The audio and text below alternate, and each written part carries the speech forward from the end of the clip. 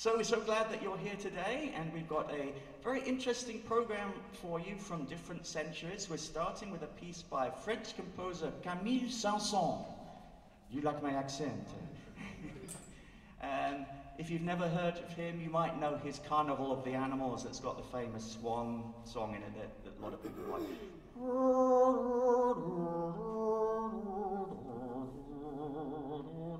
You recognize that from my poor imitation of a cello?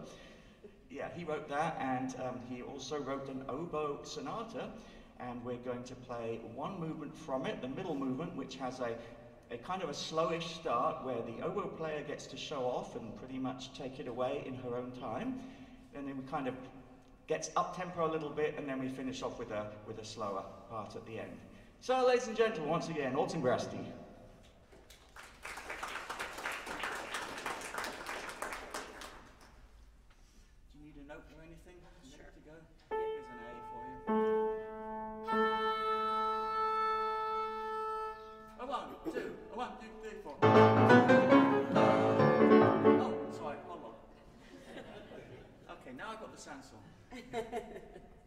Ready? Yep.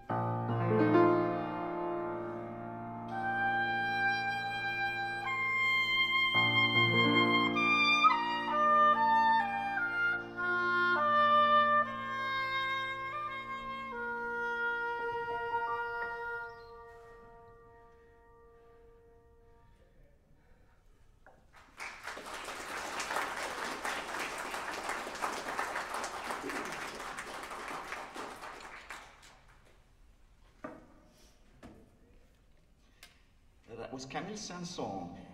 Now to the, I guess, 20th century. Some of you may have heard of the film composer Ennio Morricone. He wrote a lot of famous things, and we're going to play a little tidbit from the movie The Mission called Gabriel's Oboe by Ennio Morricone. I don't know if any of you have heard of the singer Sarah Brightman. Any Sarah Brightman fans? She was the original Christine in Phantom of the Opera, and she was married for a time to Andrew Lloyd Webber. Well, she's now off on her solo career, and I went to see her, goodness, it must have been about 25 years ago at Kentucky Center for the Arts.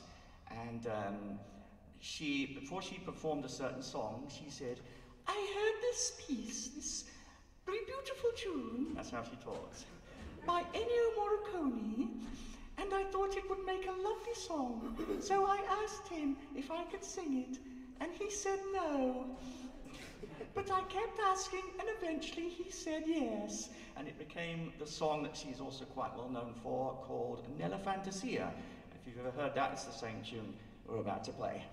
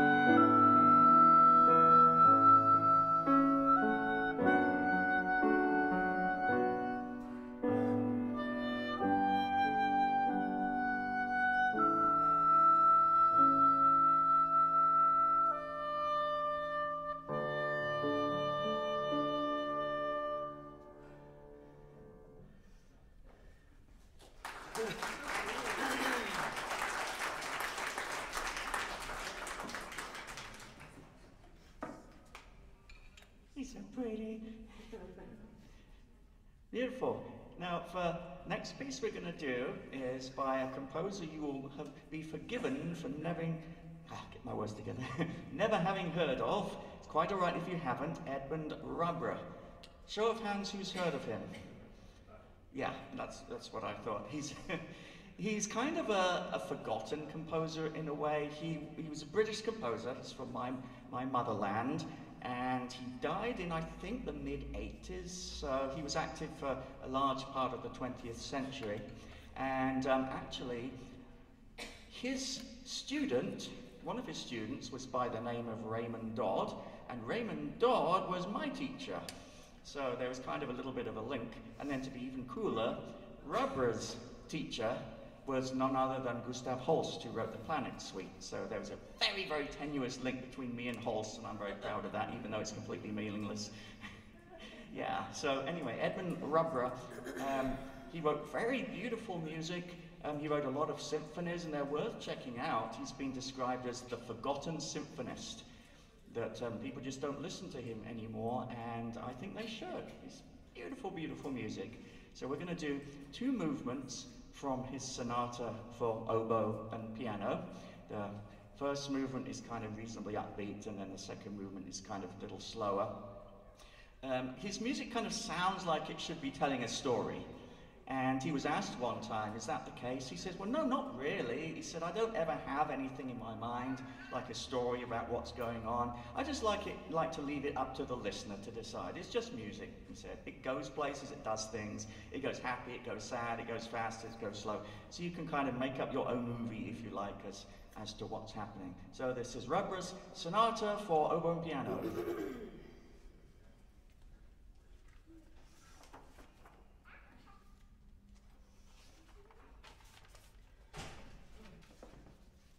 Page turn and sort it out, because this one's a beast. There we go.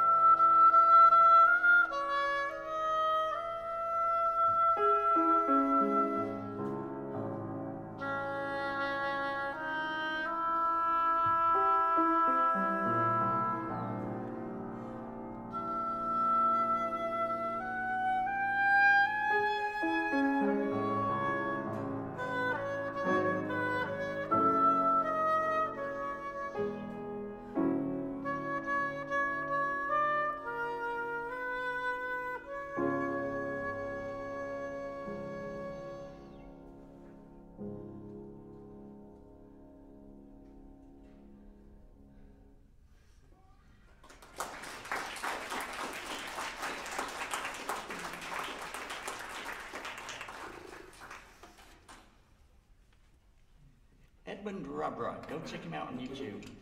You'll enjoy his music if you like that even the least little bit. And we're finishing off with something back to the 1700s, a bit of Haydn, his Oboe Concerto, and I'm going to be playing the whole orchestra all by myself. Actually, no, it's common to have what they call piano reductions, where someone takes the orchestra part and makes it playable on a piano, and that's what I've been doing.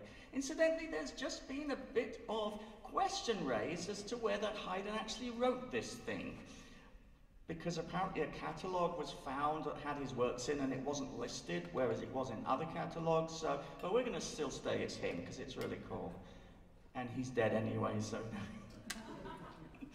he deserves it. While Autumn just takes a quick little break, that's an oboe she's playing. It is called it's a double reed instrument, right, Autumn?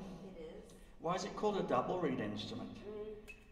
So the oboe doesn't have a mouthpiece. It has two pieces of cane that are tied together with a piece of string.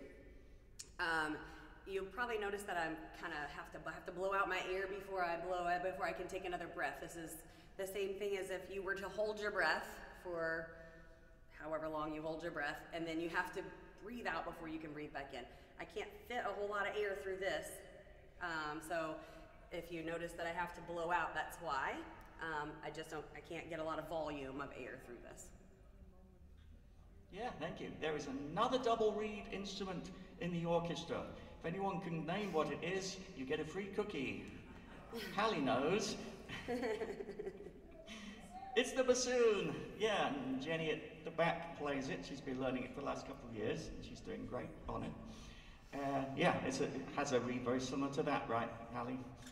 Kind of looks similar, bigger, I think, though. But yeah, those are the two double reed instruments you get in an orchestra. Interesting, bagpipes are also double reeds, but their reeds are hidden inside pipes, so you don't see them, and you don't have to stick them in your mouth. You just blow through a pipe. It's probably why it's called bagpipes, because there's a bag and there's pipes. I'll shut up now. Let's play the Haydn.